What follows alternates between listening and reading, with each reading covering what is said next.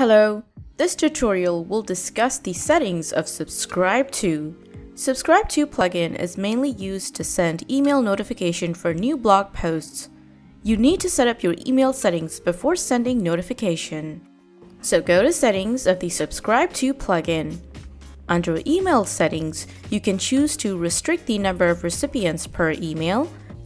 Then you can decide to include the theme CSS style sheet in HTML notification.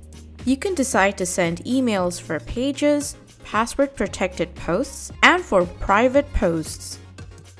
Also, you can select from whom the mail will be sent and when to send the emails.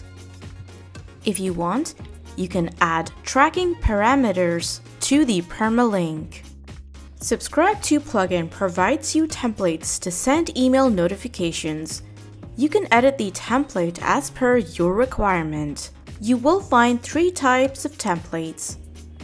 The first one is notification email. This is the basic notification email template. When there is a new post, this email will be sent to your subscribers with the post link. The second type of template is the subscribe/unsubscribe confirmation email. This is an email to confirm your user's subscription for a specific blog post.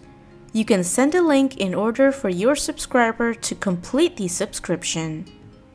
The third type of template is the reminder email to unconfirmed subscribers. If any of your user's subscription remains incomplete, then this email will be sent with a link to complete the subscription. You can also insert these keywords in your template. The keywords have a definition to explain their uses.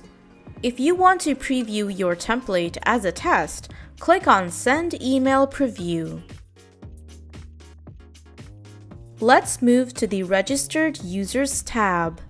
Under Registered Users tab, you can select the compulsory category so that content posts from these categories will be sent to all of your registered users.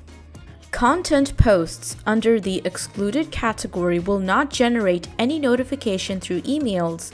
However, you can allow registered users to subscribe to these excluded categories. Lastly, in the Auto Subscribers section, you get to decide on how you want to set up subscribers for new users. In the Appearance setting, you can set the default page for Subscribe To. You can also do the same thing for the unsubscribe page of the Subscribe To plugin. You then need to configure whether or not you want to show a link to your subscription page in Meta, show the Subscribe To button on the right toolbar, enable pop-up style subscription form, and enable Subscribe To widget. When you enable these options, this is what the page will look like. The Miscellaneous tab of Subscribe To lets you bar domains. So in the empty box, you can bar links for plugin sites, plugin forms, and blog posts. And that is how you can set these settings for Subscribe To plugin. For more information on email marketing on your WordPress site, be sure to visit getweemail.io or contact us for more information on using Weemail for your WordPress email marketing.